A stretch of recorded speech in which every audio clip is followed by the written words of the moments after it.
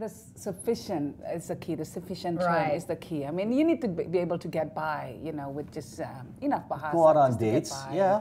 Yes, I mean, if you're still thinking about, you know, trying to get an Indonesian girlfriend all the time, you gotta know how to woo her in I love bahasa how as she well. put it like George completely in Clooney, a a good social Muslim context. girl, right? Absolutely. Okay. But We have some you- candidates for you. Yeah, No, thank I mean, If you have managed the this comes to bahasa. mind about like living in Japan and living in, you know, if you're living in Japan or if you're living in France, majority of the people do not speak English. You know, if you do want to get by, you just know if you go there, you have to speak the language. Well, I lived in When in Japan 4 Rome, years, and I Speak like the Romans. I'm half Romans. Japanese, but I Speak like didn't the Romans too. master it as much as I could. Some, like my job, for example, Yes. you know, it's in English every day. It's an English language specific thing, which is a little different than most people.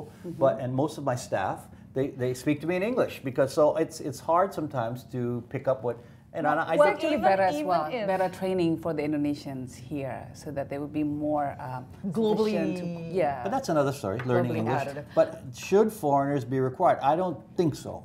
well, I don't know about required. Even In America, if, you're not required to even to if- learn English to get a even job. if my friends in the Ninth Commission, which is to do with the manpower, ketenaga kerjaan, even if my friends there are thinking about it and maybe they'll draft it, I'm pretty sure they will take into consideration, you know, what is the requirements, what does that mean, you know, whether you're actually here living like as in like you don't know when the contract will end, it might last a long time, It's got to or be thought about if carefully you actually because it's a nationalistic kind of yeah, knee-jerk if thing. you I think. if you actually come here and thinking about living here for indefinitely, you know, I mean, and what kind of jobs you're actually looking for, if you're opening a restaurant or if you're actually opening a gallery or, you know.